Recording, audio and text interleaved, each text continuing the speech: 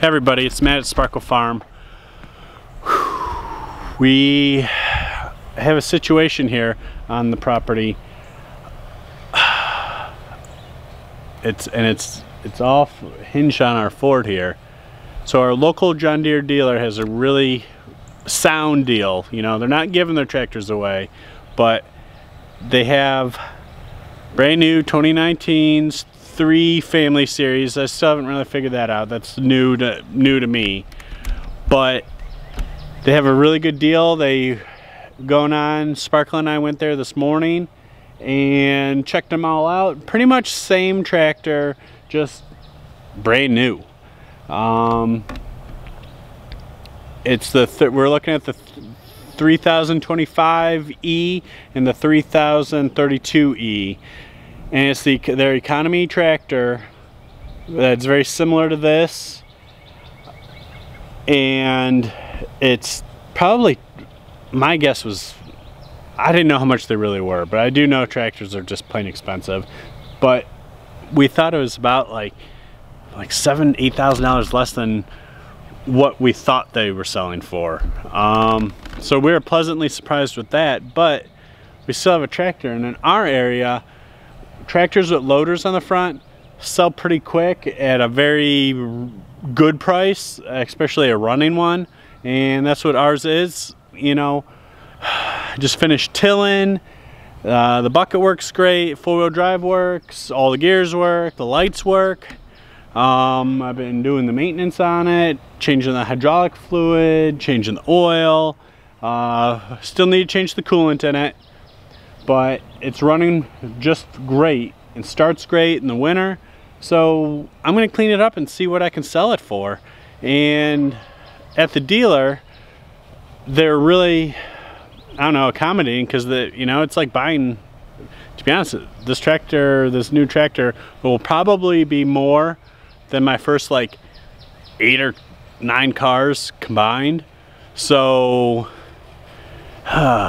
yeah, so it's a lot to take in, but if we can get it for a great price, it'd be going from the mid-80s to brand new. You know, that's, you know, just maintenance wise, you know, something's bound to happen on the Ford. But like I was saying, tractors in our area sell really well. But going back to it, at the dealer, if you signed up today, you get locked in to their price for 30 days. So it's not like I had to buy it today and chance selling this. So I'm gonna put it up for sale.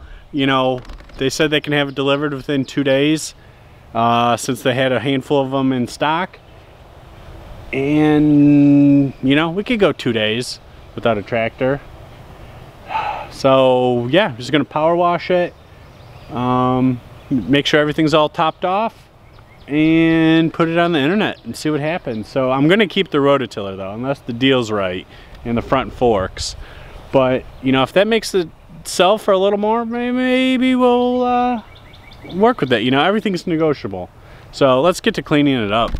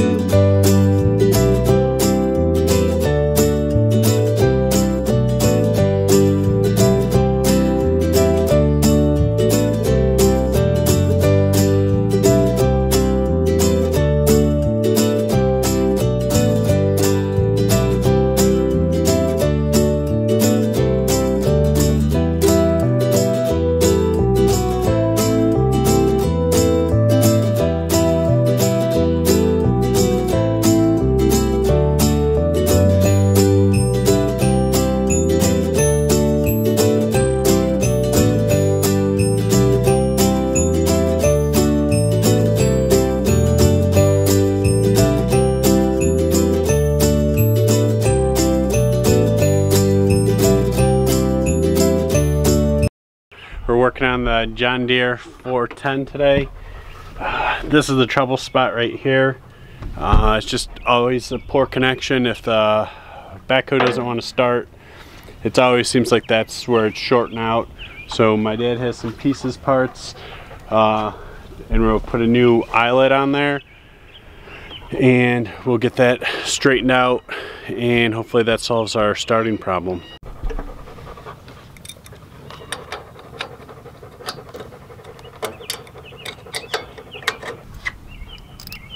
Perfect.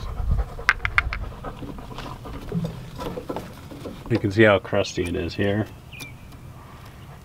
but hopefully put the new eyelet on it. We have to cut it back maybe because it's been hot, and they usually get brittle. And yep. All right, so we're gonna cut it back and strip it.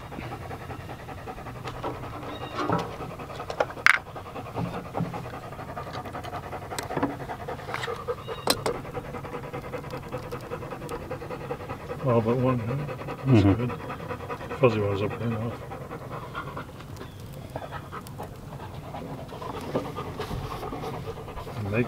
Oh yeah. So put that on the facing the right way. All right, so we zoom in for you. So we got the eyelet on, and now using a hydraulic crimp.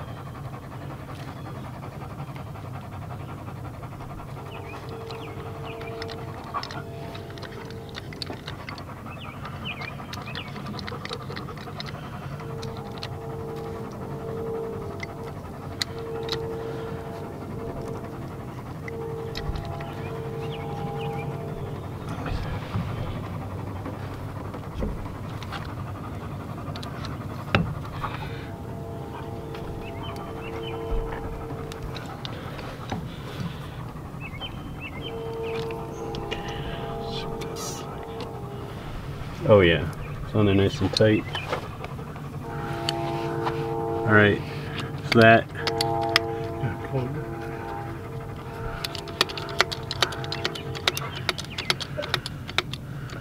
So there'd be no way for us to actually crimp it well without that.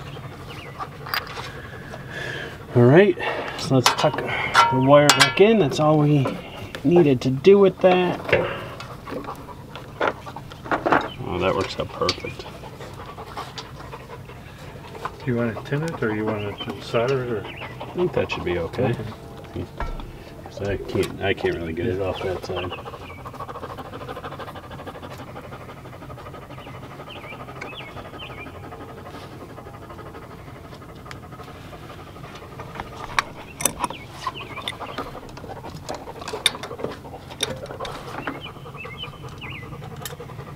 Alright, now that that's back together and tight, I'm going to go grab the backhoe key and let's fire this up.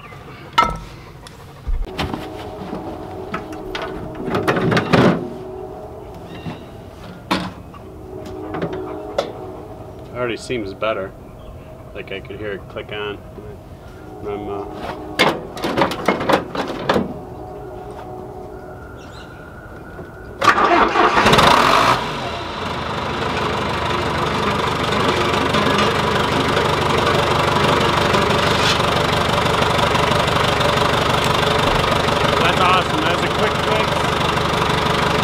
my lid for my exhaust. So we're gonna put the battery cover back on, but we got some stuff down the street to go move. Okay, it's been, I don't know, this spring the longest time without rain. The ground's still a little soft, but we're gonna try and move the backhoe and go get a couple giant stumps. I checked the oil and the hydraulic fluid the other day, so nothing's changed on that front, but let's go get that stuff.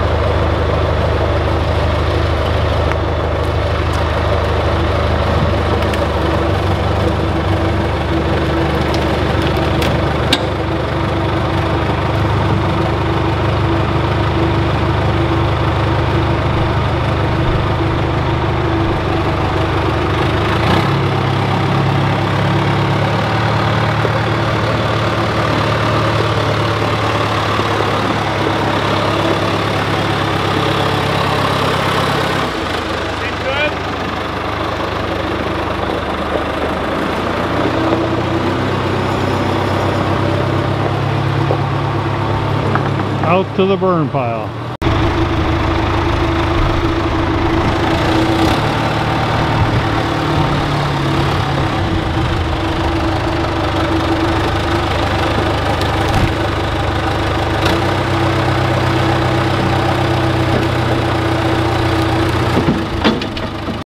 All right, my dad got this at a garage sale. It needed some repair. He had to wire it up to a 12-volt battery to fire, but it is awesome for honey. I think this almost beats the drone. All right, so what this is, it's a tennis ball launcher, softball, hardball, whatever fits down here.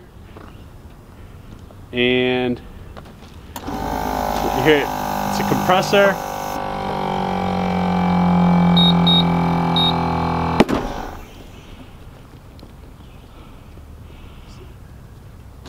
Oh.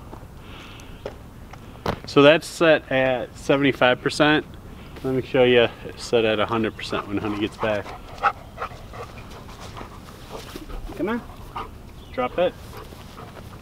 So she's already figured out how far it goes, and so she basically goes 3/4 of the distance, just in case all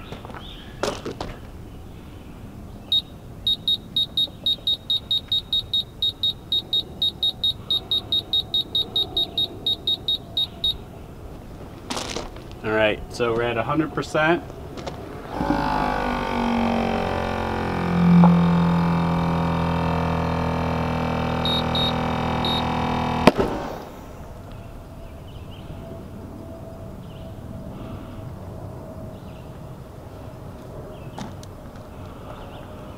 So I'd say that's definitely 120, 130 feet it shoots. So that means honey gets to run, you know, 250 feet each time.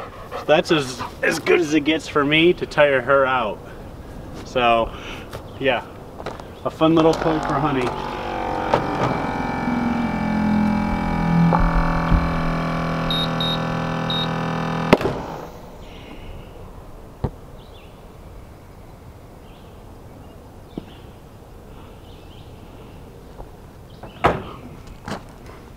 All right, just a fun little thing for honey.